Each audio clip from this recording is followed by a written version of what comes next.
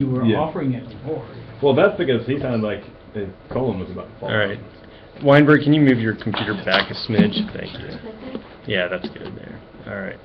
Now get those Ozark things out of there. All right. Damn Arkansas water. That's Texas water. Ozarks? Look at the Ozarka is from Texas. Ozarka. Yeah. Sorry, we won't debate Anyway, this. Drew's You have the floor. Sorry, we've gotten a little punch drunk here. That's okay. All right. Okay, so I am going to present on my honors thesis, which is analysis of the factors that influence ethnic violence and minority violence in the Western Balkans. So I was talking with Dr. McBride and Dr. Gibson before you guys came in. I became interested in this subject when I did an internship at the United Macedonian Diaspora in Washington, D.C., where I dealt with a lot of factors that influence minority violence. We wrote a lot of different reports, but I felt like there was a hole in the literature. I felt like there was never an analysis of this region in particular where you could tell a correlation between an international actor influencing and increasing the ethnic violence in this region. So my first question was, what factor contributed most to the increase of minority violence and ethnic conflict in the Yugoslav wars? I picked that timeline specifically because it's about 10 to 11 years, and so it wasn't too vast and too much to get into, but it was enough that I could really do a lot of comparative analysis of the different states in that region and how they were influenced by this ethnic violence. While there were a lot I looked at, I picked NATO involvement specifically as the factor that I delved into my project, and I tried to answer how that NATO involvement has caused a rise in the civil unrest and ethnic conflict. So my argument is that NATO indeed has caused ethnic violence through its selective and strategic militarist interventions in the Yugoslav wars in the 1990s. Furthermore, I want to add that I believe, and especially in this case, that NATO's success and failure should be judged by how the NATO's actual meeting those objectives that they set for their missions affects and influences and impacts the ethnic and minority populations. Whereas a lot of scholarship decides that NATO success should be looked at by making factors and completing those missions, I think that it's more important to look at the human rights abuses and the actual impact on that population. I do want to add, and I'll talk about this more later, while NATO has caused ethnic violence in this region, I don't think necessarily that it is a failed organization necessarily, but I do think that changes need to be made and steps have to be taken in order to save the transatlantic alliance for NATO in this region. So as far as my literature, I looked at three specific fields that I think are important. I looked a lot about identity and self-determination. It's very important to notice the difference between a political identity and a socio-cultural identity, especially for these ethnic populations that don't agree with the majority-run government. Conflict regulation, in fact, how some governments will deal with different populations differently. They may treat the minority populations worse than the majority. And territorial autonomy, as it coincides with the Kosovo region in Serbia, with regional autonomy and the differences between federal and state-led autonomy. So, while I could talk probably for a really long time about ancient Balkan history, I think the most important thing to know is that they have a long history of ethnic tensions. This is not something that started in 1989 and blew up in 1990. Since ancient times, this region has been so culturally diverse that these groups of people have always been in conflict with one another. The four major conflicts I used for my study were the Slovenian, Croatian, Bosnian, and Kosovo wars and independences. But I would like to note that there still are much and many more conflicts and important events that happened, and not to belittle those events, it's just NATO involvement, and these were the most important. So, a quick timeline, just to show you how complicated this is. Slovenia and Croatia declared independence in 1991. The Croatian War lasted for 5 years. And then during that time, the Bosnia and Herzegovina declared independence and then war. In 1995, the Bosnian War ends with NATO's bombing campaign. 1996 is when we really start to see the complete dissolution of Serbia and the Kosovo crisis, eventually beginning the Kosovo War. And in 1999, that is when officially NATO declares that the war is over between Kosovo and the Serbians. So NATO involvement in the first two conflicts is very indirect. And if not looked at very closely, you could say that they didn't have any influence at all in these wars. In 1991, the 10-day war, or the Slovenian Independence War, began when Serbs in that population refused to acknowledge the independence that Slovenia had just declared. And that began a war between their government and that Serb population with the help of Serbia and the Yugoslav People's Army. This only lasted 10 days, but was still a pretty horrible conflict for only being 10 days. The next, which lasted much longer, which was Croatia's war and independence. And that also began when the Serb population in Croatia completely would not acknowledge Croatia's independence. And the president of Serbia was actually more worried about getting Croatia because there were so many more Serbs in this country. While NATO primarily remained neutral, they did, in 1995, start Operation Sharp Guard, which was a joint arms embargo and naval blockade of the Adriatic Sea in former Yugoslav countries. And this actually caused successful trading of weapons and other things between Serbia and the Serbs in Croatia, because they were so entrenched and embedded in that society. It was easy for them in that region to move weapons over, and the Croatian government wasn't able to buy these weapons and to get the help they need because of this.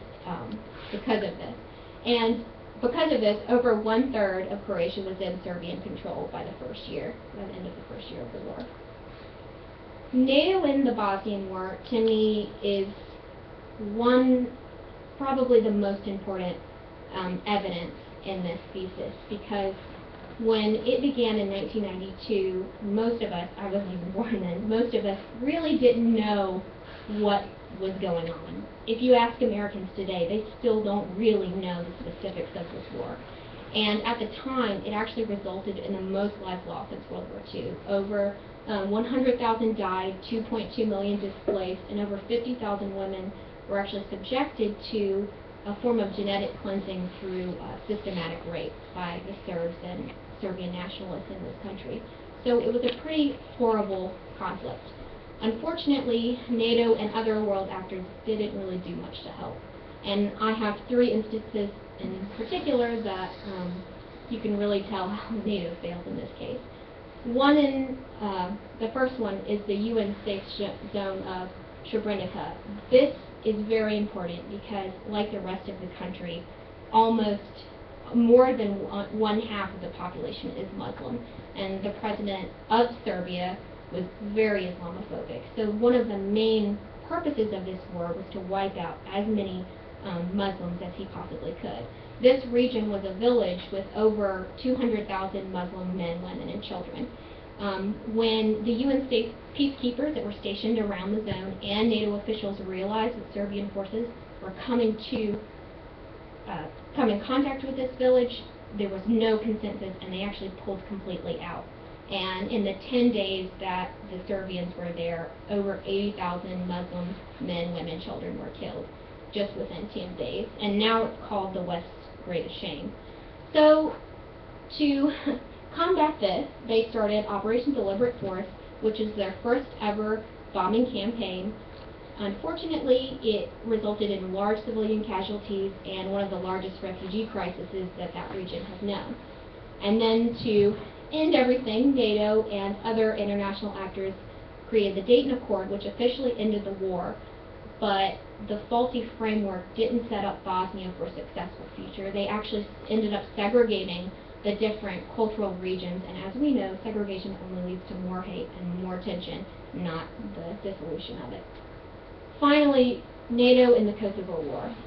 While this had been While the conflict between the Kosovo Liberation Army, which is the ethnic Albanians in the southern part of Serbia in Kosovo, and the Serbians of Serbia were fighting, it didn't really come to a full-scale war until 1998, when the KLA started attacking these police stations and really started to make an impact on the Serbian government. In 1998, NATO's response was to do something called the Balkan Air Show, which was the idea of flying warplanes over Albania and Macedonia to show support and cooperation between these two, between us and this region.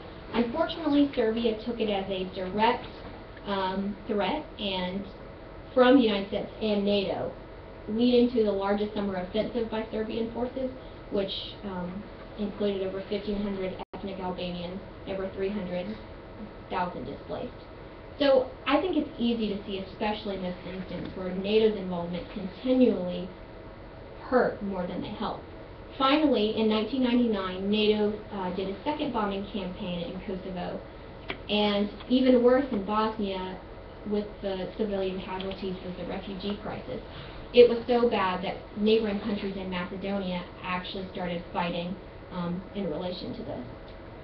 So, what are the implications and the Balkan question? Why does this matter to us? I think it's easy to see that NATO actions directly cause this ethnic violence and minority violence. And the region is still unstable. Even in 2015, years after these conflicts, the region isn't doing any better, arguably still doing even worse. So what can we do about it? I think that NATO needs to rethink their strategy for this region, and I think enlargement could possibly be the answer. Because as someone who's worked with a company from this area, they view NATO as a beacon of cooperation and peace. So I think it's important to realize that if we want a strong presence in this region, we really need to make efforts. So if I want to leave something with you today, just the fact that it's easy as political scientists, and especially those who are interested in international relations, to only look at the big picture things. But I would urge all of you, and hopefully especially organizations like this, that it's the people that matter, and sometimes the costs of all these missions are just not worth it. Thank you. I love that you finished with that. I didn't know that you were going to say that. My question is a big picture question. Yeah, yes, please do. Okay. Please do.